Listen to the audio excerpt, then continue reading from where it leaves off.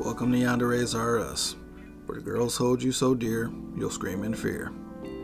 Before we continue, I am legally obliged to inform you that you have been put on a list just for entering our store. Don't worry, that's just normal procedure. My name is Morpheus. Now, what sort of freak can I offer you today? Not this shit again. You cannot take our entire stock. There's a strict limit of 1 Yandere per customer. Incidents in the past of Yandere harems have on numerous occasions led to bodily and mental harm for both the customer and unrelated parties. Furthermore, having more than 1 Yandere is highly illegal, both at the federal level and also from the Geneva Convention. Now, what single Yandere can I interest you in? Yes, of course. I can give you a tour of our products. Right this way. On the left we have Luna. She's by far the most tame Yandere, being one of the few without a history of violence that we know of. She's a very intelligent girl, always seeking to quantify her love.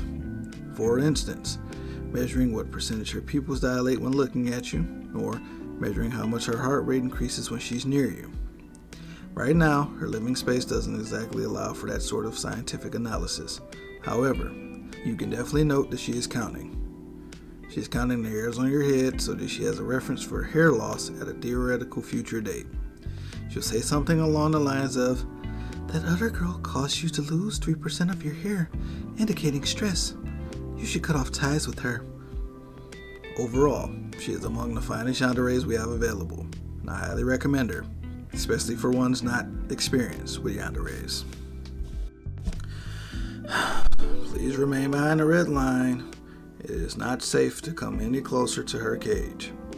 The Yanderes are head over heels for anyone who would actually want a Yandere, so getting too close can excite them to a dangerous degree. Excuse me. I am authorized to use force if you do not comply. There's always one.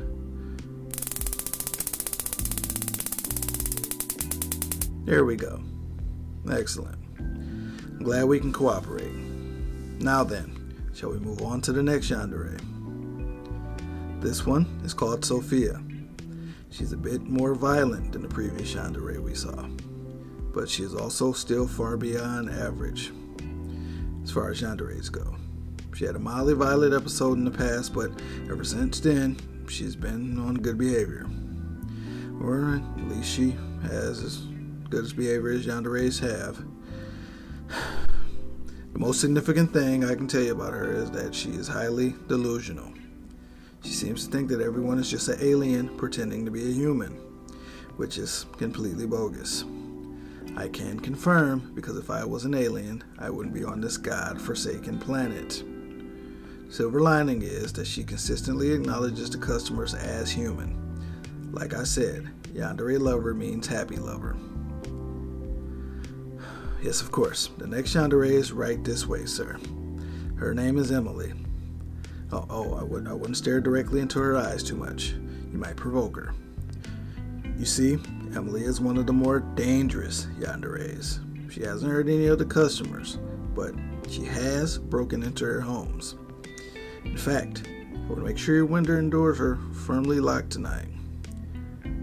Regardless of which Yandere you ultimately go with, no.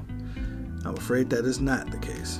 Emily has broken into customers' homes after we acquired her. That means she has breached containment multiple times. To be honest, we're really keen on getting rid of her. She has been a real headache so far. At this point, we would much rather put her down, but that simply is impossible. The Yandere Rights Lobby would have our heads. The Yandere in the back. I don't think you want her. She's Allison, and she is by far our most dangerous Yandere. She has 12 counts of murder, 36 counts of assault, and 1 count of arson. She also has a few littering charges, but that really isn't important. We recently took her in after she killed her last owner. There was barely a body left. But that's what happens when the Yandere is a wolf girl.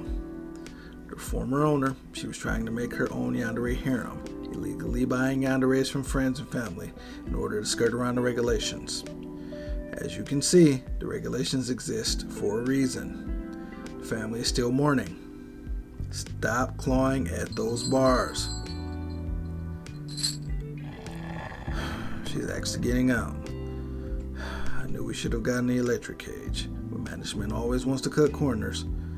Get back, you sick freak. Back in your cage. Sorry you have to see that. Here, please take this as a consolation. It's a coupon for a free Yandere burger at the store restaurant. I recommend holding the pickles.